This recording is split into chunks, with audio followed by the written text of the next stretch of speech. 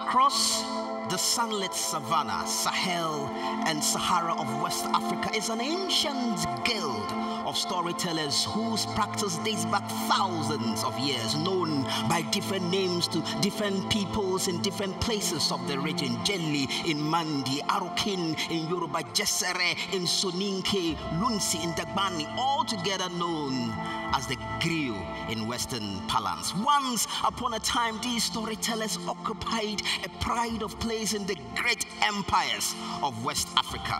They were the memory of the people, repository of knowledge, customs, and traditions, their tongue, a bridge between the past, present, and future. You would not find a more honored tradition of storytelling anywhere else. When they stood to tell or sing their stories, they would introduce themselves and their lineage, and then they would proceed to say the following words in a variety of ways. This story I'm about to tell you, I have heard from my father, who heard it from his father, who heard it from his father. You may meet another griot with a different version of the story, because that is how he too heard it from his father.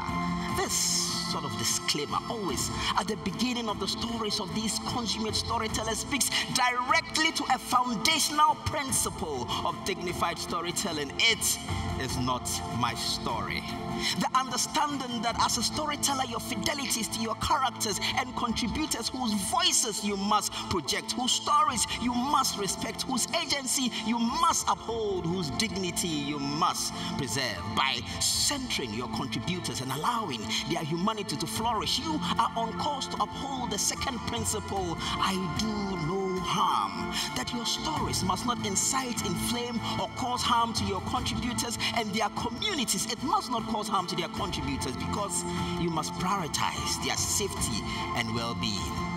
When the griot admit that there are several versions to their stories, they are acknowledging nuance, acknowledging complexity, because there isn't just one story to a people, there are several stories. A narrative must be understood within a full context. They are acknowledging that we are all multi-dimensional.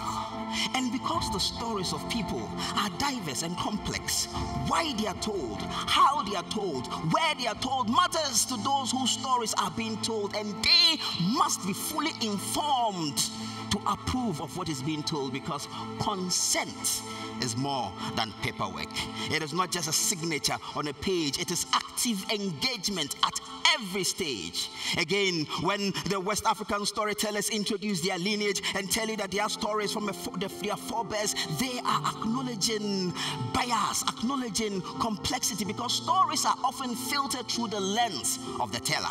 As a storyteller, you must acknowledge that I am biased and must not seek to control the reality, but to allow the truth of your characters and contributors to flow. For the truth to flow, you must first understand what that truth is. You must immerse yourself in the cultural and historical context of the story. Your audience must understand the background that informs the experiences of your characters. Your audience must understand the background that informs the experiences of your characters, because in this world, the one thing you have to acknowledge is that storytelling is much an art as it is a science. The science of storytelling is research. I do my homework.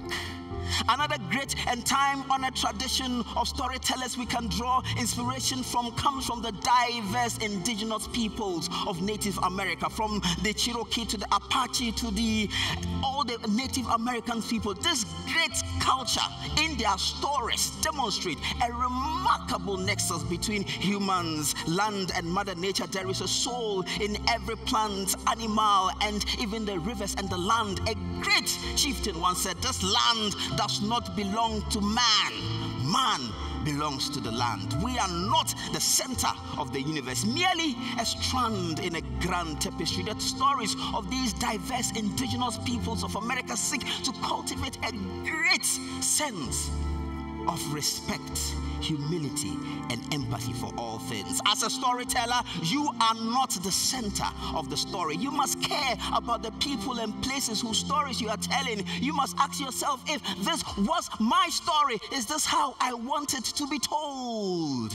you must uphold the principle, I am empathetic, and thoughtfully reflect on the impact of your stories on people, communities, and the environment so you can mitigate the negatives and elevate the positives. Once you truly empathize with your characters and contributors, you would uphold the principle, I protect other people's data like my own and prioritize truth over headlines, especially so in this fast-paced digital age where stories are keen to end their clicks, to go viral in TikTok seconds. Accuracy and authenticity is key in telling a dignified story.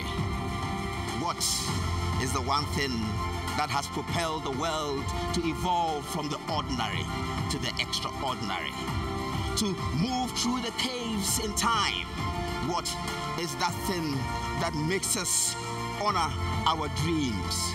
What is the wind that swells the sails to push us on the great seas of life? What do we live for that defines the very essence of our humanity? Stories. Stories open up our minds to the endless possibilities of this world. Stories are the lessons of the past, experiences of the present, and visions of the future, like the story of how a Sheikh Zayed lived for his dreams to forge a proud nation out of the dispersing Bedouins, defying the harshness of the desert. Today, the Emirates stands as a strong union of shimmering progress, from the deep black wells of Abu Dhabi to the mountain peaks of Ras Al Khaimah, into the sunlit beaches of Fujairah, from the pearly shores of Dubai, Ajman, and Sharjah into the mangroves of Al Quwain. This is a wonder of the modern world, and it is in this wonder that the world has immersed itself in the greatest show of our time, where dreams would take flight and soar into the realms of reality, where minds and hearts would connect and human ingenuity would catalyze